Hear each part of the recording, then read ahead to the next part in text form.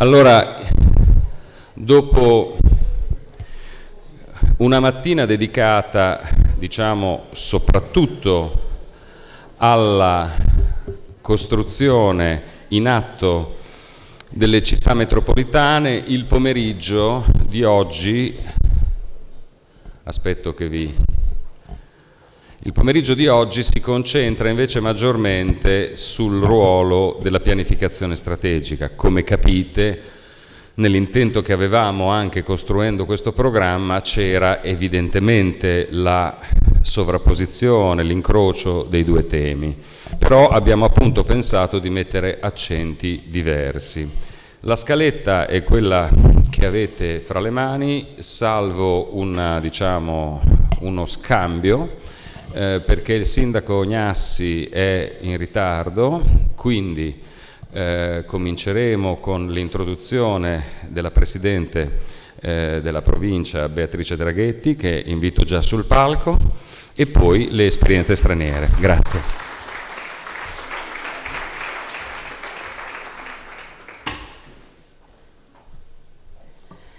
Ecco, di nuovo buongiorno a tutti, a tutte. Mi scuso perché mi inserisco in questa fase di giusto abbiocco che prende dopo questo simpatico buffet di cui abbiamo goduto. Il mio compito, che vorrei che fosse abbastanza breve, è quello di provare a esporre appunto in maniera sintetica l'esperienza del piano strategico metropolitano nostro. Lo faccio in 3 punti. Il primo punto, una specie di breve excursus sulla visione strategica, cioè come sguardo lungo, prospettiva lunga. Il secondo punto, brevissimo, a che punto siamo, e infine una battuta su cosa ci aspettiamo dal futuro.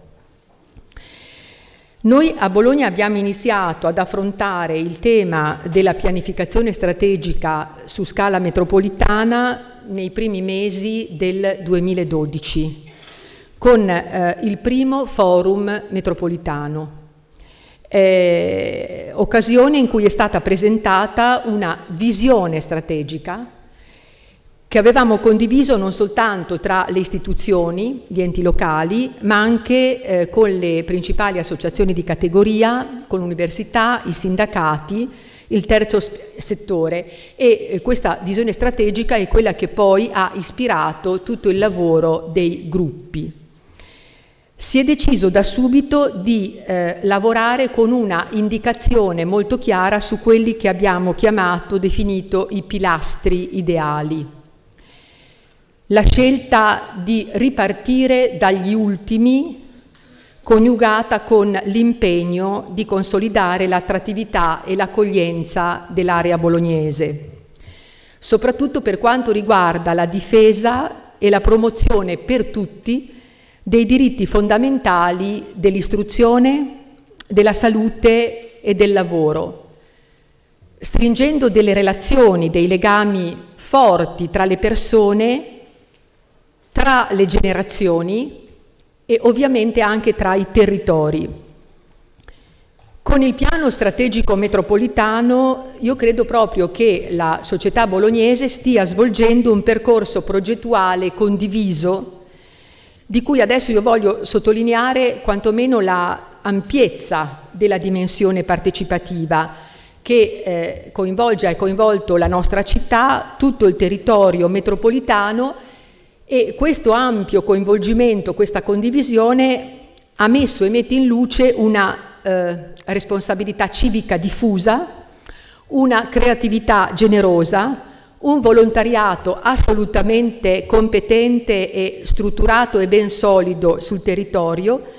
che ci confermano, anche sulla base delle cose che abbiamo sentito stamattina, che ci confermano la validità della scelta di un modello di governo che sia aperto, basato proprio sulla collaborazione della cittadinanza in tutte le sue componenti. È un'esperienza, ma è già stato detto diverse volte stamattina, la nostra, che sicuramente tra difficoltà e riconoscimenti ha ottenuto un primo importante risultato nel fatto che ha portato il nostro territorio ad essere in qualche modo anticipatore e protagonista di un'azione, appunto quella della pianificazione strategica, che, come è stato detto, diverrà fondamentale, una funzione cardine della città metropolitana. In questo percorso fondamentale è stato ed è il ruolo del comitato promotore Bologna 2021, che è stato pensato come organo di collaborazione fra soggetti pubblici e privati che giusto un anno fa ha sottoscritto il patto per il piano strategico metropolitano di Bologna. È un patto che non è semplicemente un auspicio, un convenevolo, ma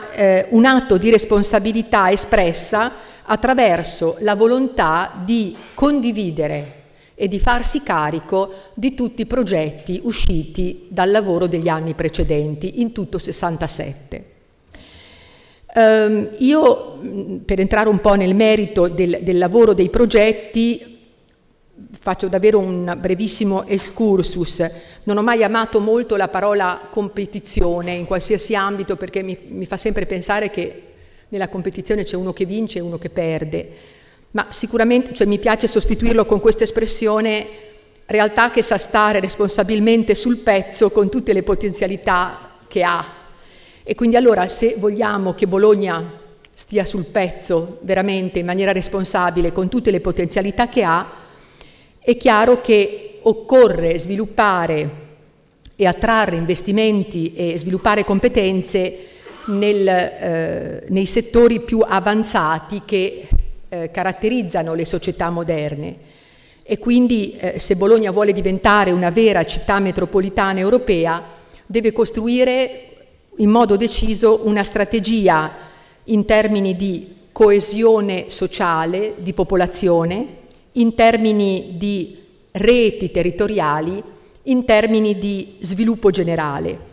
Allora il piano strategico metropolitano di Bologna, partendo da questo presupposto, ha trovato in 4 ambiti specifici i luoghi della sua particolare attenzione e del suo particolare impegno, sviluppando dei progetti specifici, quindi incentrando il suo interesse sulla ricerca avanzata, sulla sanità di eccellenza, sul marketing territoriale, sullo sviluppo digitale e delle ICT, con alcuni progetti davvero importanti che non sto a indicare nome per nome perché porterei davvero via tanto tempo. Si è concentrato anche il lavoro sul rilancio del sistema manifatturiero che in maniera così forte caratterizza il nostro territorio, attraverso la creazione di un luogo di eccellenza dove imprese già esistenti e start-up abbiano il sostegno per le necessarie politiche di rinnovamento e dove anche l'esperienza formativa dell'istruzione tecnica sia interessata da un profondo processo di innovazione. Ricordo l'iniziativa per il rinascimento della manifattura e i progetti sul rilancio dell'educazione tecnica, sul network metropolitano per lo sviluppo della cultura tecnica e professionale. Ancora, riteniamo che la strategicità del nostro territorio possa passare anche attraverso le politiche per il lavoro, definite in alcuni progetti importanti. Ricordo la riorganizzazione della rete metropolitana, dei servizi per il lavoro, il patto per il lavoro e gli interventi a sostegno dell'occupazione, i servizi in rete per l'occupazione giovanile e per la conciliazione lavoro-famiglia, e anche provando a definire delle innovative politiche di welfare aziendale in un sistema di welfare condiviso. Infine, ma non certo per importanza, giusto per fare proprio un volo velocissimo sui 4 ambiti di lavoro, è stato molto importante anche la progettazione strategica nell'ambito della cultura, ricordando in particolare lo sviluppo dei distretti culturali e i sistemi delle biblioteche e dei musei, davvero provando a dare una interpretazione innovativa e di valorizzazione al nostro patrimonio culturale in termini di crescita sociale e di attrattività del territorio. Quindi fin qui in che cosa è consistita la nostra visione e dove abbiamo puntato il nostro impegno e il nostro lavoro. A che punto siamo? Secondo passaggio. Devo dire che nonostante la complessa situazione istituzionale e economica che ha caratterizzato questi tempi, noi abbiamo intrapresa la fase di attuazione del piano in maniera molto responsabile e produttiva. Gran parte dei progetti sono in corso di attuazione, alcuni si stanno avviando, nuovi progetti rilevanti si sono nel frattempo aggiunti, penso per tutti, e faccio riferimento al progetto FICO. Tutti i gruppi di lavoro sono stati riattivati, coinvolgendo non soltanto chi li aveva sottoscritti, ma anche tutte quelle organizzazioni, quelle associazioni che sono state interessate alle singole tematiche progettuali. Quindi è stata una ripresa del lavoro caratterizzata anche da una forte capacità di calamita.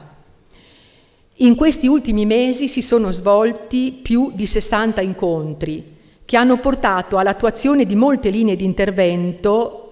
previste nei progetti, ma anche, e questo mi preme dirlo e sottolinearlo, hanno consolidato una cosa che noi abbiamo sempre pensato come decisiva, cioè hanno consolidato la filosofia dell'approccio trasversale e integrato come modalità forte per dare risposte a delle problematiche che noi sperimentiamo adesso anche in maniera inedita. Non soltanto si è rafforzata la rete di relazioni tra soggetti appartenenti a uno stesso settore, ma soprattutto si è generata una sinergia tra soggetti che operano in settori diversi, che riuniti attorno allo stesso tavolo hanno concretamente sperimentato la forza e l'efficacia di questo approccio trasversale e integrato. Ecco, e per dare anche l'idea, perché poi anche i cittadini si chiedono ma che cosa stanno facendo, non si sente più niente, ma stanno lavorando effettivamente, proprio per diffondere, far sentire, far toccare con mano anche questo cammino che avanza relativamente alla pianificazione strategica, abbiamo cercato di creare anche delle occasioni di incontro e di riflessione pubblica. Soltanto dall'inizio di quest'anno fino adesso, fino alla fine di giugno, abbiamo realizzato 4 appuntamenti che davvero danno l'idea anche di questo approccio e di questa sostanza a cui ho fatto riferimento. Il primo appuntamento è stato nel gennaio del 2014, l'occasione intitolata Un bel welfare, la cultura nella costruzione del benessere personale e sociale. Dentro al progetto che riguardava il welfare culturale. Un secondo appuntamento è stato in marzo, quello relativo a Bologna consumi responsabili. Un altro appuntamento in aprile, dire fare cambiare la cultura tecnica di nuova generazione nella scuola, nell'economia e nel lavoro. Infine, proprio alla fine di giugno, nell'ambito del progetto di contrasto alla dispersione scolastica e alla promozione del benessere, si è realizzato l'appuntamento Minori stranieri non accompagnati, azioni e innovazioni possibili. Quindi a che punto stiamo? Infine, e vado alla conclusione, le prospettive. Si tratta ora di camminare speditamente verso l'attuazione complessiva del piano strategico, ricordando che la pianificazione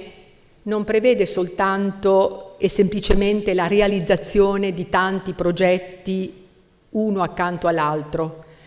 ma richiede davvero la loro combinazione